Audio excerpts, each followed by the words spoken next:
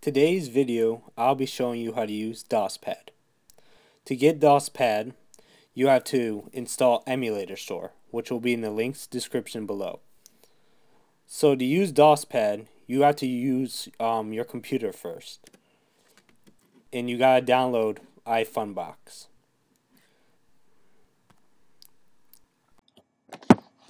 So once you install iPhone to your computer, either Mac or Windows or whatever you use, you go to User Applications, then you go to DosBox, and in the links description below, there will be like a website where you can download DOS games. Then you go to Documents, and you put all the DOS games you download on Documents.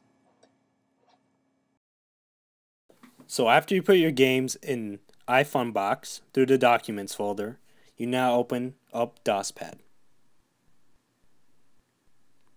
So what you're going to first see is C. It's just going to say C, and then it's going to blink. And right now, the Documents where you put all your games is under D. So you gotta first rotate your screen, and you gotta switch it, because there's nothing on C. Even if you try to open your games up, it wouldn't work. And you're gonna find in other videos, if you look up how to use Dospad, they're gonna show you, oh, you gotta mount and you gotta do all this stuff. But the nice thing about this version of Dospad is it already mounted everything you needed to do, so you don't have to worry about mounting anything.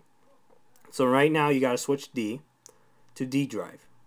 So you press D, hold Shift, colon. Now you switched it to D. So whatever your folder is called when you put in the Documents, that's where you go to. So you gotta press CD, which is change directory.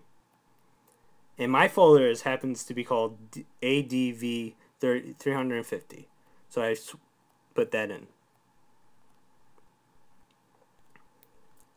And this is what you should show up.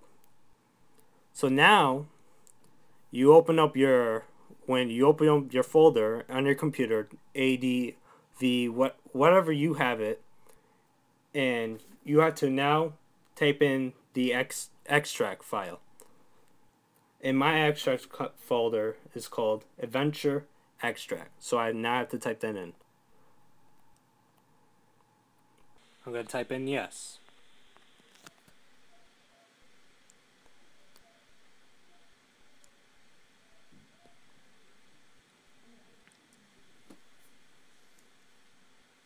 So you got the basic idea. So that is a basic tutorial how to use Dospad.